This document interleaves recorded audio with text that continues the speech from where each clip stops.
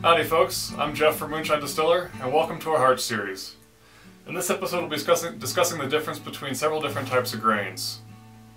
As you get started with all grain distilling, you'll notice there's two main types of grains available. Malted grains, like these two on the left here, and non-malted grains, like these three on the right here. Malted grains are germinated by the maltsters, and they're dried out right before they start to sprout. This gives them a higher enzyme content, which allows them to convert all the starches contained within those grains into sugars that are fermentable by your yeast.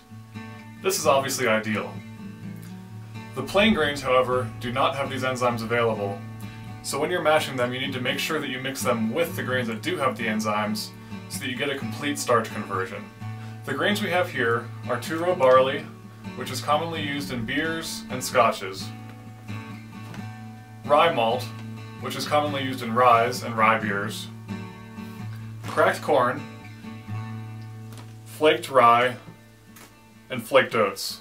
All of these grains have slightly different characteristics that they'll lend to your final spirit. If you like the taste of Irish whiskey and Scotch, chances are you'll like whiskeys made with just a malted barley. However, if you like ryes, you'll want to add more rye.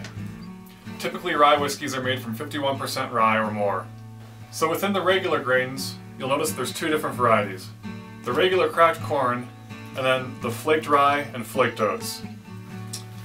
Flaked grains are rolled between hot rollers, and this pre-gelatinizes a lot of the starches in them. In order to get a full starch to sugar conversion, so that your yeast can digest as much of that mash as possible, you need to gelatinize the starches, which is basically where the starch absorbs water, and then use enzymes to cut those starches down into simpler sugars that the yeast can digest. With grains like corn, you actually need to mash this and boil it to gelatinize those starches, then let it cool and add your enzymes. With your flaked grains, all you need to do is add them to hot water at 150 degrees, add your alpha amylase enzymes, and the conversion will take place automatically. If you don't want to use alpha amylase enzymes, you can use grains that have higher enzyme content with grains that have no enzyme content to aid in that starch conversion. Your typical 2-row brewer's malt will have a relatively low enzyme content. 6-row malts and distiller's malts have a higher enzyme content, so you can use smaller proportions of the enzyme-heavy grains with larger proportions of the no-enzyme grains. Malted rye also has a very low enzyme count, so it's typically advisable that you use that with something else that has a higher enzyme content. I know that's a lot to absorb, but if you do have any questions, we're always available via email and phone. And as always, thanks for tuning in.